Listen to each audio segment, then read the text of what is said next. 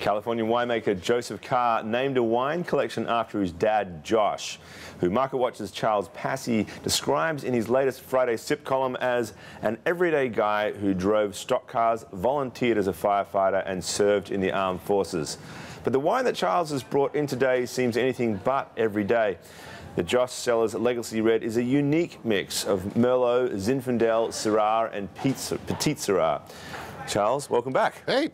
So yeah, I mean, this is a wine named after an everyday guy, but you know, I think it speaks to something a little bit more. The story is Joseph Carr, pretty well-known California wine guy, has had his namesake brand, Joseph Carr, and wanted to do a project that would be a cheaper wine, but still a very quality wine. And he said, I'm going to name it after my dad, who was a beer drinker, by the way, a Budweiser drinker. Budweiser, exactly. So, but he said, you know, I think the idea was that this was going to be a value price label. His dad was a hard-working, kind of blue-collar guy, and he felt that that would be the right kind of fit. The thing that's really interesting about this wine, aside from the backstory of his father, is that it is a red wine blend, but it is not a Bordeaux-style blend. You see a lot of that coming out of California. And these red wine blends are really hot. They're up something like up like 20% a year. Why don't we give it a try? Taste? Yeah, absolutely. Cheers. Cheers.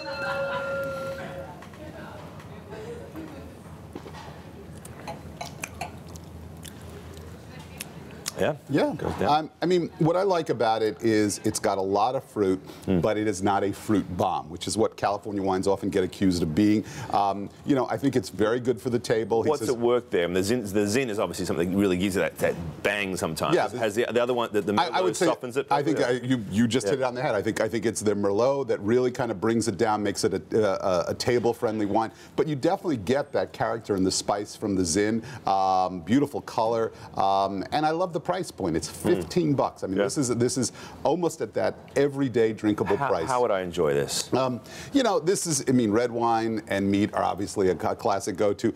This has some flexibility. You know, Joseph Carr says he's had it with everything from filet mignon to pulled pork. You know, I think it could stand on its own. I particularly like wines that are a little more table-friendly. I do think this is table-friendly, but if you just wanted to have it before dinner, just on its own, I think that would be fine too. Well, all righty. Cheers. Cheers to the weekend. Yeah, all right.